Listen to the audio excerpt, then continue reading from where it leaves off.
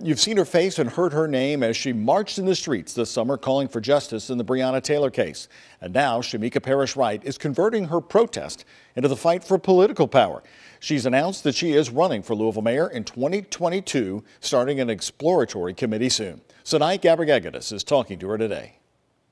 Shameka Parrish-Wright is well known in Louisville for her work with the Bail Project and Kentucky Alliance Against Racism and Political Repression. She's a community activist, organizer, and a longtime Louisville resident. So there's going to be a lot of good energy around people running for office and being appointed to positions. So the time is now. She said after the events that unfolded this summer with the Breonna Taylor case, LMPD's police chief, and racial injustice protests, she wanted to do more to bring the kind of change she's been calling for in the streets. That's what compelled her to consider a run for mayor in 2022. Every entity that will be impacted by who is mayor, I want to listen to them. I want them to inform this campaign on why you need a mayor that's going to listen to the people and it's going to put the people first. And our youth are a growing population that we cannot ignore, and we have to have them at the table. She is one of the first key players in the protest movement to announce her bid for mayor. So could this be the beginning of a trend? We're talking to a political science expert later at 6. I'll tell you about another high-profile name who says